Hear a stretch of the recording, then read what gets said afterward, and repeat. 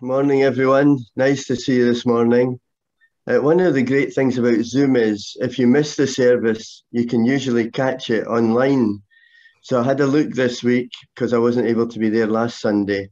And I was interested to see or to hear the last hymn, which took me back a long, long time ago.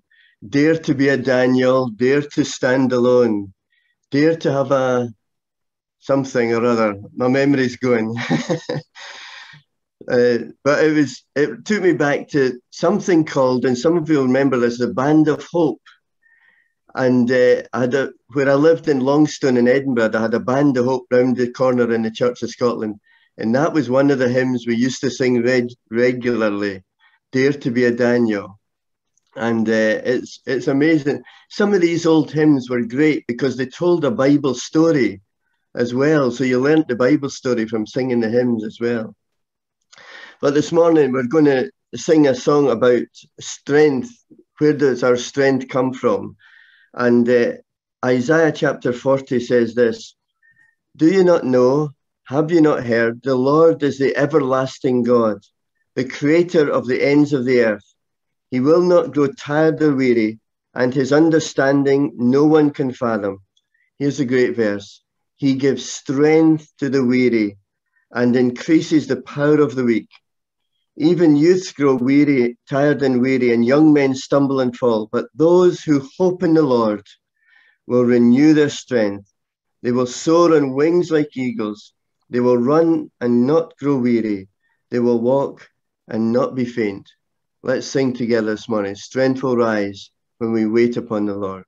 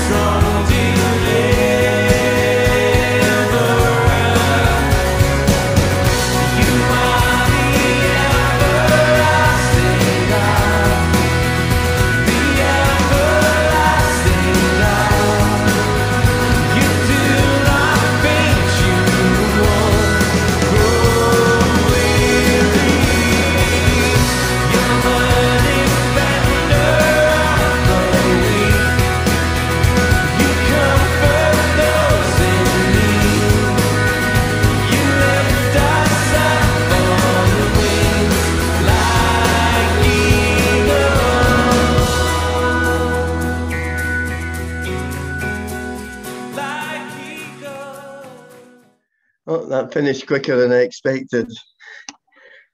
I don't know if you know who wrote that song, but there's two chaps called Brenton Brown and another chap called Ken Riley wrote that song, Strength Will Rise. And Ken Riley comes from Whitley Bay, and I used to play golf with him regularly. That's my claim to fame today, is that I played golf with the composer of one of their songs that we sung. The Baptist Union, as you'll probably know, have an assembly every year, and last year they did it online, and it was called Canopy. And they're doing the same again this year, having the Baptist Assembly online and calling it Canopy. And if you want to attend any of the events that are happening on the 1st, 2nd, or 3rd of October, then you need to go to the website and register. Rona's just putting up on the screen just now the website with the details of the various seminars. On Friday night, it starts with a prayer gathering. And then on Saturday, there's morning sessions, and in the afternoon, there's various seminars taking place. So, if you want to attend any of the events that are happening on the 1st, 2nd, or 3rd of October, then you need to go to the website and register. Rona's just putting up on the screen just now the website with the details of the various seminars. On Friday night, it starts with a prayer gathering. And then on Saturday, there's morning sessions, and in the afternoon, there's various seminars taking place. So if you look on the website, just if you Google, if you know how to Google, or do a search engine, and look for Baptist Union of Scotland Canopy, that's what it'll come up to that. You'll be able to find that website. There's some of the speakers. Just go back again, Rona. There's some of the speakers: Simon Dennis, Ruth Valerio, and something's on my screen. I can't read the third one. Thank you. Yinka, yeah. So these are some of the folk who are taking part. And then there's Martin Link, Andy Harding, Andrew Flynn. So if you want to take some time to look through that, but make sure and register. The tickets are all free, but the church, Galashiels Baptist Church, along with other churches, have made a donation towards the costs of running this event. So we all get to go to these events free, and you can tune in to anything you want to go to over that weekend. So, and we'll be joining together on the Sunday, the 3rd, with Baptist churches across Scotland, as we did last year, and having a joint service at 10:30 on that Sunday morning. So put that in your diary and try and plan to be there. That would be great. Thank you, Rona. So we're going to spend a few minutes in prayer, and Alistair is going to lead us in our prayers this morning. So it's over to you, Alistair. Let us pray. Lord, we need your help as we come to pray. There are so many distractions that sometimes, even as we seek to worship you, our thoughts drift to other issues which are on our minds. May a sense of your presence become real to us now. We've been singing about rising strength by which we are drawn into worship. Thank you that this happens when your Holy Spirit is active in our hearts and minds. We want to be real in your presence, Lord. So help us to be the type of worshippers who approach you in spirit and truth, as our Heavenly Father desires. We begin by expressing our sincere gratitude to you, Father, for all your care and love, expressed in so many different ways. Thank you, Lord, for the work of the Baptist Union of Scotland, which goes on apace, and for the opportunity given to the Baptist churches across the country to join in Canopy with such a challenging theme of remaining in the vine. Teach us, dear Lord, to understand more clearly what Jesus meant by this idea of being grafted into him, our true vine. Help us now, Father, as we pray for one another, mourning with those who are sad, and rejoicing with those who are glad. Hear our prayers offered in weakness, but made in your perfect strength. And in the words of an old hymn, we say, "Speak, Lord, in the stillness, while we wait on thee. Hush our hearts to listen with expectancy." Amen. Thank you, Alistair, for leading our prayers this morning. I appreciate that very much. We're going to sing together a song which comes from Psalm 42. As the deer pants for the water, so my soul longs after you. Let's sing this lovely psalm together.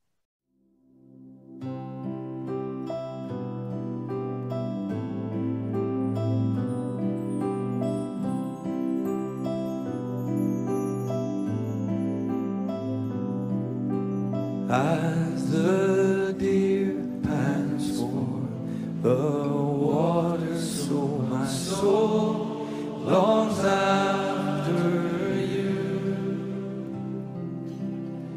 You alone are my heart's desire, and I long to worship you. You alone. You alone are my strength, my shield. To you alone may my spirit yield. You alone are my heart's desire, and I long to worship you.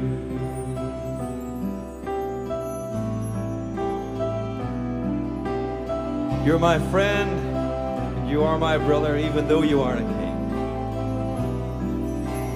You're my friend, and you are my brother, even though you are a king. I love you more than any other, so much more than anything.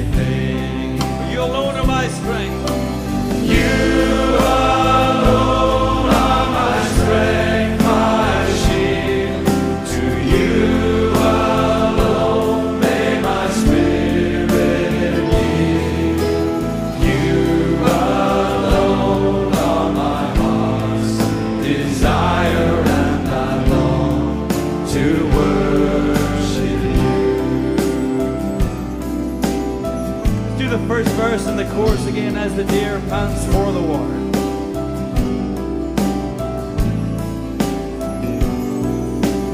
As the deer pants for the water, so my soul longs after you. You alone are my heart's desire, and I long to worship you. You alone are my strength, my shield. To you alone may my spirit yield. You alone are my heart's desire, and I long to worship you. You alone. You alone are my strength, my shield. To you alone may my spirit yield.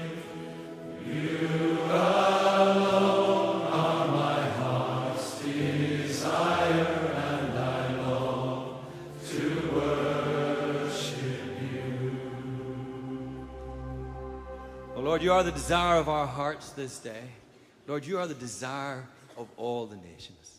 And so, Father, we gather here from many nations and many people, and we join our hearts together to say, Lord, that in everything we do this day, in every time we spend, in every thought we think, Lord, and every meditation that we are involved with, Lord, may it all be an act of worship to your great and glorious name. Blessed be your name, O God. Amen. A lovely hymn reminding us that we are to long after the Lord. He loves to hear us sing his praises. He loves to hear us pray. He wants to walk with us day by day. But do we long after him the way we should just now? The reading this morning is from Acts chapter 4, and Gavin is kindly going to read the passage for us this morning that Andy Scarcliffe has chosen. And so it's over to you, Andy. Gavin. So Acts chapter 4, verse 3. They seized Peter and John, and because it was evening, they put them in jail until the next day. And then from verse 23. On their release, Peter and John went back to their own people and reported all that the chief priests and the elders had said to them. When they heard this, they raised their voices together in prayer to God. Sovereign Lord, they said, you made the heavens and the earth and the sea and everything in them. You spoke by the Holy Spirit through the mouth of your servant, our father David. Why do the nations rage and the peoples plot in vain? The kings of the earth rise up and the rulers band together against the Lord and against his anointed one. Indeed, Herod and Pontius Pilate met together with the Gentiles and the people of Israel in this city to conspire against your holy servant Jesus, whom you appointed. They did what your power and will had decided beforehand should happen. Now, Lord, consider their threats and enable your servants to speak your word with great boldness. Stretch out your hand to heal and perform signs and wonders through the name of your holy servant Jesus. After they prayed, the place where they were meeting was shaken, and they all were filled with the Holy Spirit and spoke the word of God boldly. All the believers were one in heart and mind. No one claimed any of their possessions was their own, but they shared everything they had. With great power, the apostles continued to testify to the resurrection of the Lord Jesus. And God's grace was so powerfully at work in them all that there were no needy persons among them. For from time to time, those who owned land or houses sold them, brought the money from the sales, and put it at the apostles' feet, and it was distributed to anyone who had need. Joseph, a Levite from Cyprus, whom the apostles called Barnabas, which means son of encouragement, sold a field he owned and brought the money and put it at the apostles' feet. Amen. Thank you, Gavin, for reading this morning. And now it's great to have Andy Scarcliffe with us virtually this morning. He's recorded a message for us. He's actually going to come in person in October to preach. I thought it'd be great if we were able to hear him live. So hopefully we're going to be back in the building in October and Andy will be with us then. But we've been so grateful to Andy for providing so many messages and sermons for us over these past year and a half or so. Rona will just explain, there's been a bit of editing. Rona, just explain what's happening. It's just, if you see the picture jerk, don't worry, as they say, and don't adjust your sets. I think Andy's just done a couple of takes on a couple of bits, so that's all that is. Just a kind of warning in case you think something's gone wrong with your screen. It's not, it's just the recording. Thank you, that's great. So, very happy to be back with you here in Galashiels this morning. At this very moment, I'm actually leading worship at Granton Baptist Church, and I foolishly said that or someone challenged me to sing a worship song in the style of Tamla Motown, because I'd posted something about the Temptations and their dance moves last week on Facebook. So I said, I'll go one better, and I will write some new words to a Tamla Motown song. So people sent me all sorts of suggestions, Heard It Through the Grapevine, My Girl, People Get Ready, and so on. So at this stage, this is Monday morning, I'm not sure what I've chosen, but I'm thinking it was a stupid thing to do. All of that aside, I thought it would be good. In recent weeks, we've talked about different kinds of churches, different challenges they have, as we looked at the churches in Revelation. And we have talked from time to time about the challenges of post-COVID world. And there's always the danger that we go back to business as usual, as I've said many times. And so we need to learn from all that we've done creatively. And we've done creative things because we had no choice. Churches don't easily do creative things. They don't easily take risks. They don't easily make mistakes on the road of learning what the right thing is. We're too obsessed with getting absolutely right. We somehow think that God will be displeased if we make any mistakes. But of course, we've had to, muddle along in a COVID world with Zoom and with all sorts of other things. Had to think more creatively, and I think the challenge is to stay outside the box rather than go back into it the minute COVID ends. And because we always need to be learning the new way to do things. I was reading the story of Blockbuster Video. You'll remember that, going back going down on a Friday night, getting your popcorn from them or whatever, and buying a VHS, renting a VHS tape. And there was the devastating situation where you forgot to take it back, or you went on holiday and you had to remortgage your house to pay the penalty for the overdue fees. And it was actually an experience like that the creator of Netflix had, he had an overdue video from Blockbuster. And he came up with this idea of using the internet for watching films. And he went to the CEO of Blockbuster one day and he said, look, I've got this idea. Would you be willing to partner with us?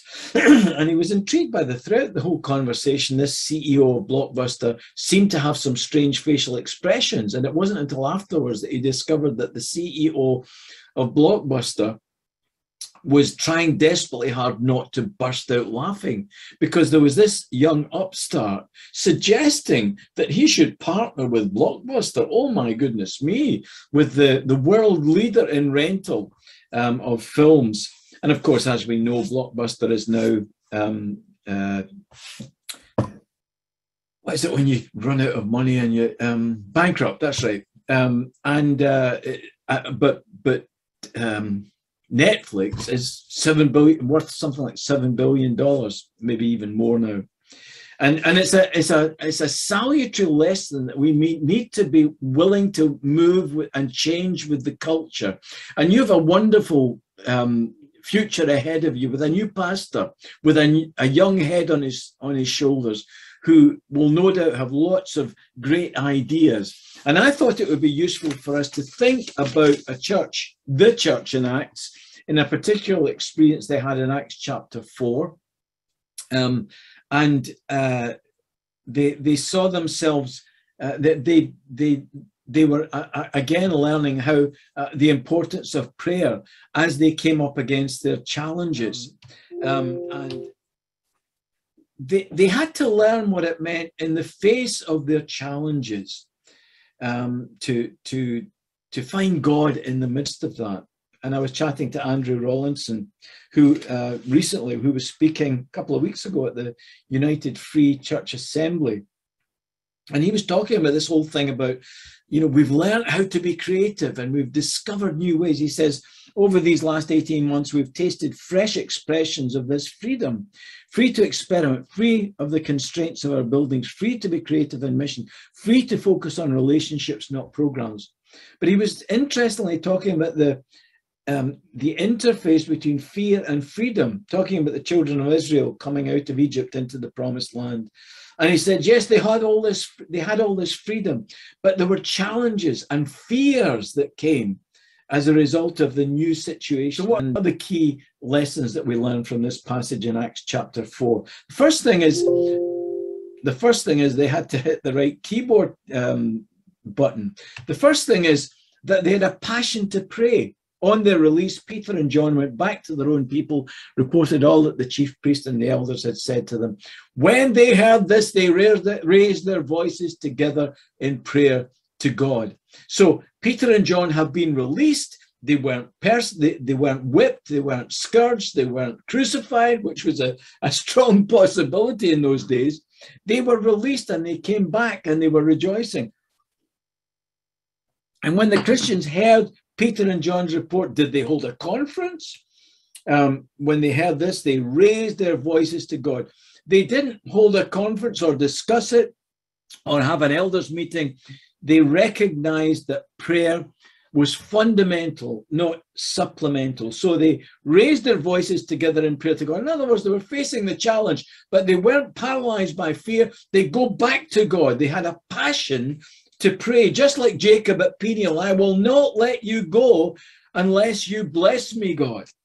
Abraham, as the promise has been given that he will be a blessing to all nations of the world, but God seems to be taking his time. He goes to God and he lays hold of him. And of course, Jesus in Gethsemane, as he sweat great drops of blood, and the darkness was overwhelming, coming over him. He says, Lord, not as I will, but as your will be done. Take this cup from me, but I'm willing to face the darkness. And so we would prefer it if we had a different cup in our hands. The darkness and the uncertainty and the cultural change and the culture that's so secular and dismissive of Christian things, we come to God and we say, and we raise our voices together in prayer to God, just like them. They had a passion to pray. So at Galashiels, I'm sure this, I don't have to tell you this, or maybe I do, that you need to go back to God in believing prayer and say, Lord, do something here, a passion to pray. But the important thing also that they learned was that they had a big God. I've been to more prayer meetings than I can number that were possibly the most boring hour or hour and a half I have ever experienced. And you may say, but it's because of the warfare, it's because you're doing battle in prayer. No, it's because the prayer meetings were run in the most boring, unimaginative way ever. You'll end up with this, shopping list of, who's got something to pray about? And you'll pray for so-and-so who's gone into hospital, which was a good thing to pray for. Pray about this, pray about that. No one ever mentions anything that's going on in their own lives. Oh my goodness me, that would be far too revealing. And so we come to prayer, but we go through the motions and we pray, and the same people pray, and we don't do creative things that get the silent people praying. And as a result, prayer meetings can be the most deadly experience ever. And I'm saying this as a pastor, and I always try to do creative things to get people praying. I mean, one thing I used to do was say, right, who's got something to pray about? Oh, pray about Mrs. Johnson who's just gone into, how should we pray for her? What do you think she's dealing with just now? Well, I think she's likely feeling fear, and she's feeling lonely, and she's feeling this, and she's feeling that. And I knew perfectly well that that person would not be praying for her loneliness or her peace.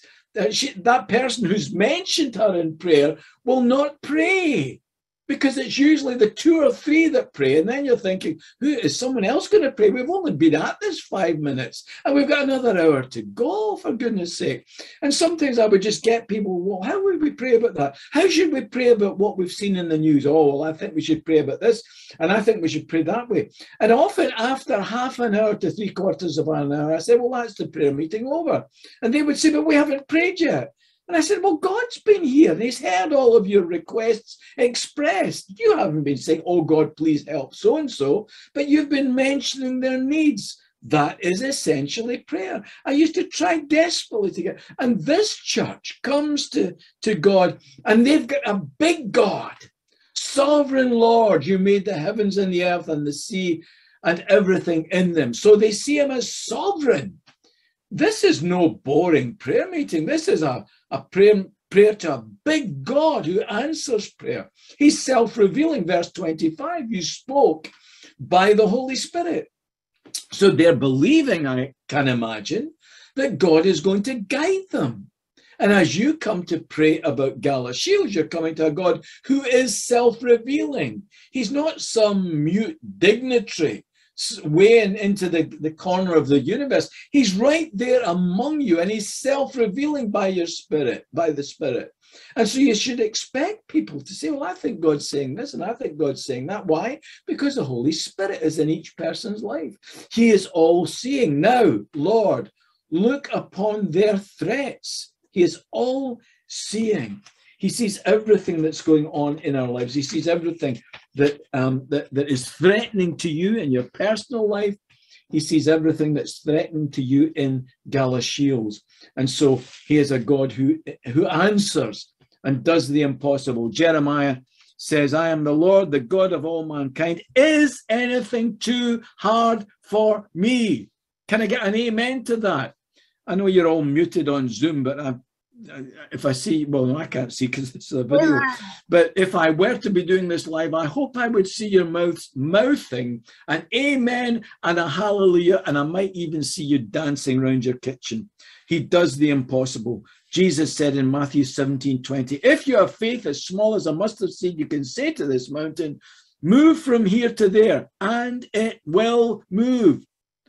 Can I hear an amen to that as well? Nothing will be impossible for you. So the challenges you face as you go into the future with this new pastor, God is saying nothing will be impossible as you step out in faith. Wonderful story about Alexander the Great.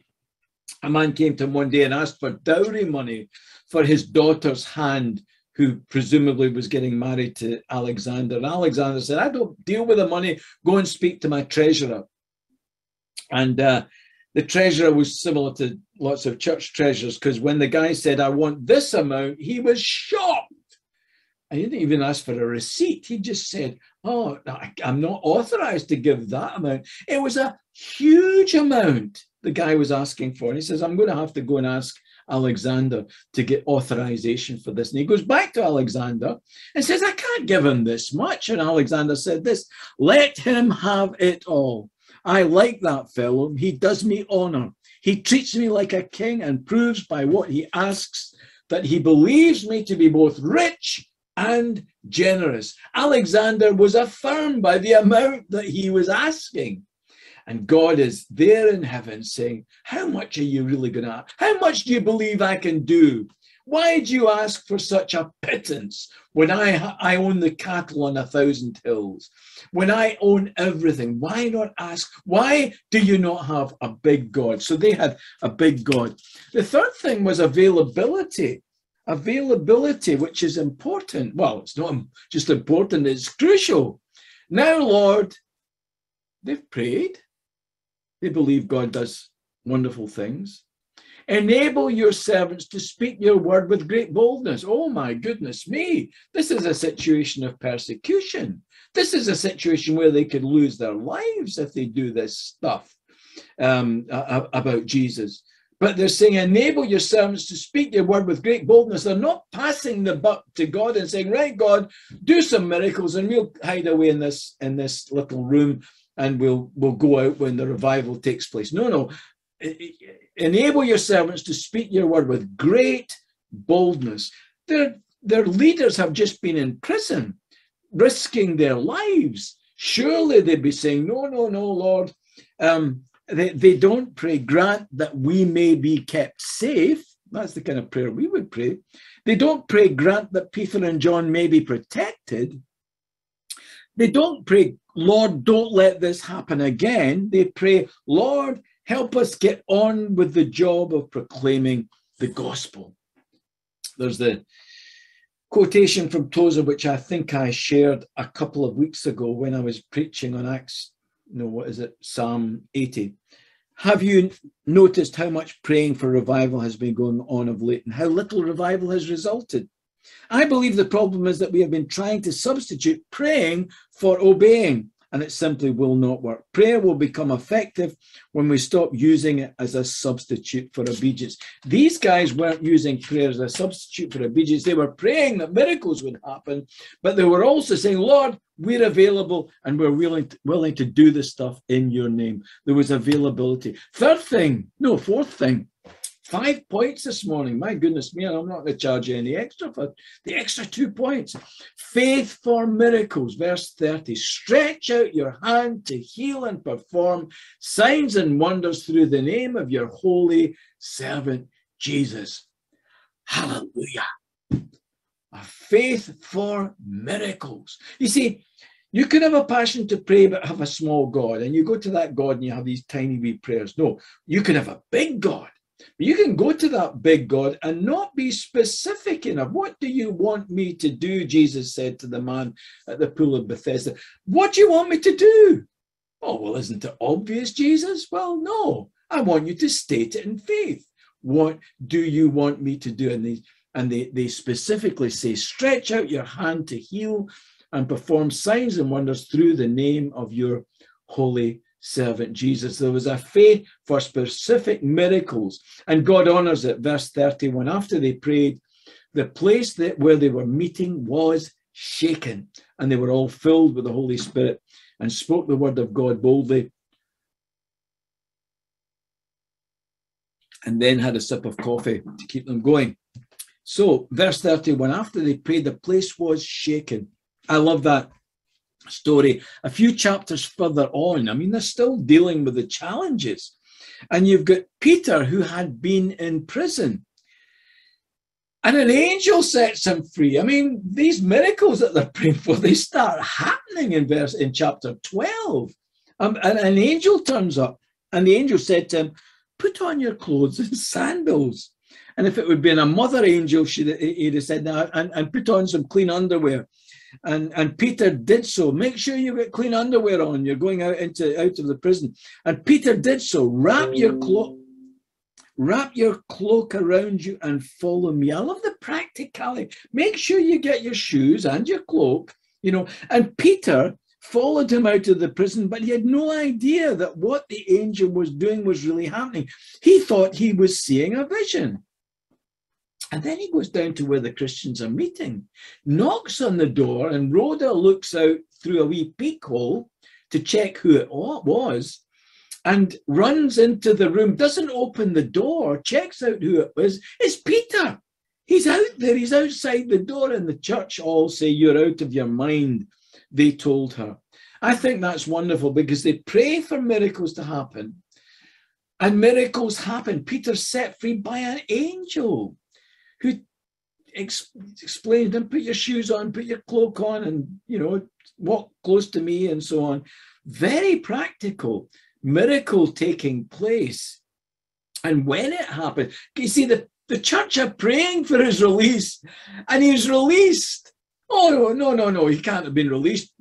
Stop. That must be a vision, or you must have been mistaken. Come back in and continue to pray with us that Peter will be released. Don't you hear what I'm saying? He's been released while we're praying. And I love that. God in his mercy, his grace, says, I want to give you miracles. Will you trust me for them? Warren Buffett, I think he's the fourth richest man in the world. He's worth an estimated $44 billion. Incredible. He does projects with and initiatives. And Warren Buffett, worth $44 billion. And his initiatives going with Bill Gates. Their plan is to eradicate malaria from Africa. It's a big plan. And he's got all this money. And that's what he does with it. And there was one occasion when he was wanting to make some extra money for one of his charity foundations. And he decided to auction online an evening with Warren Buffett. I don't know whether it was eBay, where it was. but he auctioned online an evening and a lovely meal with Warren Buffett. And people bid for it, and they knew that they would be able to sit with this great man, this great businessman, this entrepreneur, this man who had made large amounts of money, get his wisdom, get his advice, get his guidance, have a lovely meal at the same time. The winning bid was $300,000. In fact, it was $350,000. Well, actually, it was $351,100. The winner, an expensive meal.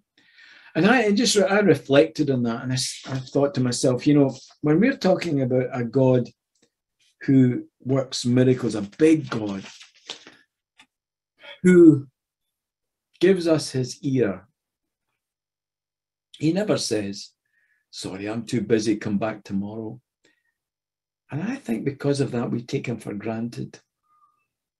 We pray and trust and have faith for very little, even though he's waiting for us just to ask.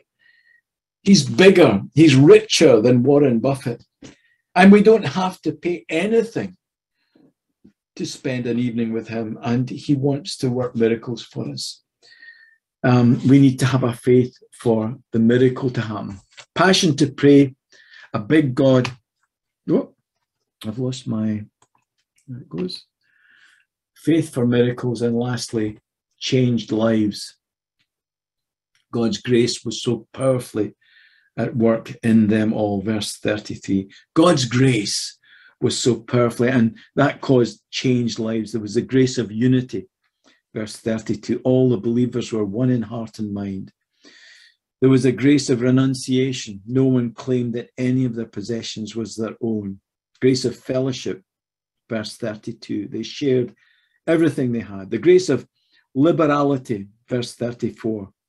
There were no needy persons among them. From time to time, those who owned land or houses sold them, brought the money from the sales, and put it at the apostles' feet, and it was distributed to anyone who had need. Incredible. Changed lives. These people's lives were transformed, and the people that were added to the church, they were transformed in the same way. And so I suppose as Galashiels looks into the future with a new person in leadership, that is so exciting. For goodness sake, give him permission to take risks. For goodness sake, allow him to think outside the box. For goodness sake, allow him to lead you into risky areas. And dare I say it, allow him to make some mistakes, because it's only when we make mistakes that we then learn how to actually do the stuff. If we're going to stay within the box of the predictable and the what we have done before, well, maybe we'll never discover the miracles that God has laid up for us. Have we got a faith to believe that God can do the miracle, the miraculous, when we pray to him? Larry King, the TV presenter and journalist, I don't know, he tells the story about these farmers who were struggling with the fact that there was a drought and their crops had not been received any watering, any rain for months. And their crops were dying off, and the livestock were needing water, and they were dying off. And they decided to pray to God. And they decided to pray every morning in one of their fields, crying out to God that he would answer and he would send rain. And after a few days, there was a chap walking past this field, and he stops and is intrigued. He says, "What is it you're doing?" And they say, "Oh, we're praying to God that he will send rain. We believe that God can do it, and we're crying out to him. We desperately need a miracle to take place." And the man thinks for a minute. He says, "Well, it ain't going to happen." And they said, "Well, we're praying to God. God can do the miraculous," and so on. And this man said, "Well, do you believe that God will do the miraculous?" "Well, we believe he can. We're crying out to him." He said, "Well," and he said one question, and he walked on. He said, "Where are your umbrellas?" And he walked on. In other words, now, okay, that's maybe an overstatement, but there's a truth in it. How ready are we for God to do the miracle? Where are our umbrellas? As you pray, where's your expectation? Have you got structures in the church? Structures for growing new Christians, structures for reaching the community, structures for when people start coming to faith in Christ, there is something. Are your relationships good in the church? Are people welcoming? Are people open as new people come in? Do you speak to the new person? I'll have to say to you, that was something I struggled with in all 4 of my churches. Sometimes the fellowship was so good that when people came on a Sunday morning, they were part of a club and it was exclusive. And I would see one person over there, one person over there for the first time, and no one was even attempting to speak to them. Why? Oh, because they were enjoying fellowship. But here was a new person. They'd been praying on Wednesday that new people would come. A new person comes on Sunday and no one speaks to them. And so are we expectant and ready for the miracles when they take place? And I'm saying this to myself as well. As I go preaching, as I write songs to Motown tunes, am I expecting God to bless in some way? Let's pray that God will give us hearts that are passionate to pray, that see God as a big God, that are available to work for him, with faith for miracles, and with an expectation of changed lives. Thank you, Rona. And we're so blessed, aren't we, to have had Andy so many times speaking to us. And it's always challenging when Andy shares a message with us. I wonder what we're praying for just now. And are we praying expectantly?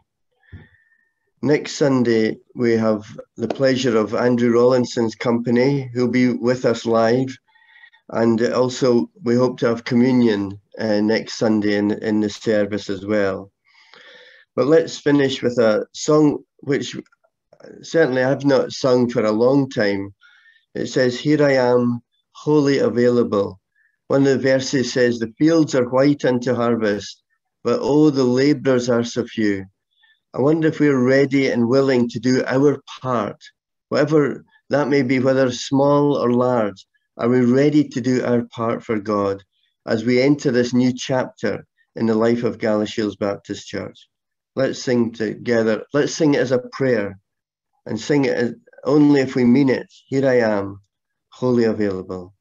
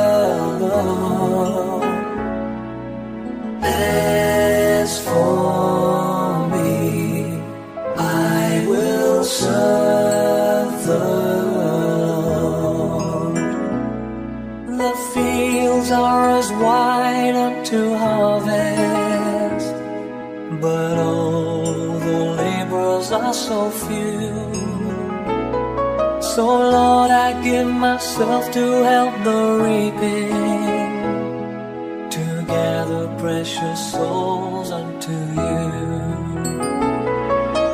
Here I am, wholly available.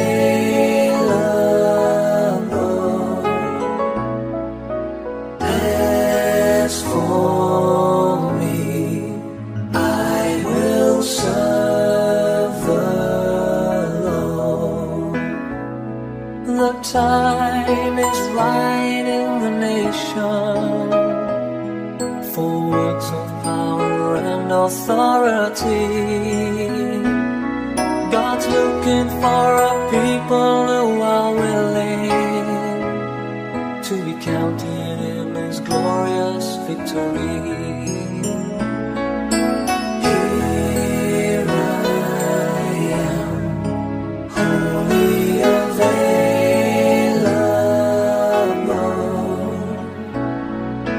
As for me, I will serve the Lord.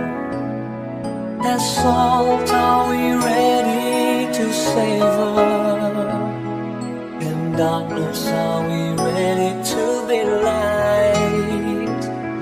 God seeking out a very special people to manifest His truth and His might. Oh, here I am, wholly available.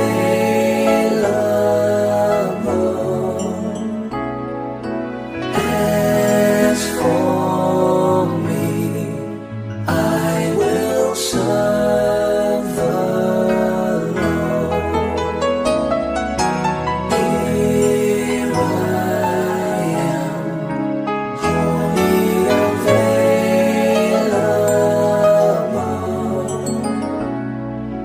As for me, I will serve the Lord.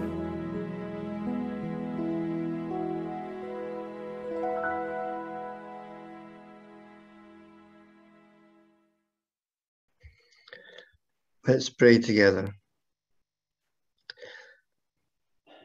Lord, we ask that as we've sung these words, they may not be just words that come from our lips, but words that come from our hearts, that there may be a willingness to do our part in the service of your kingdom.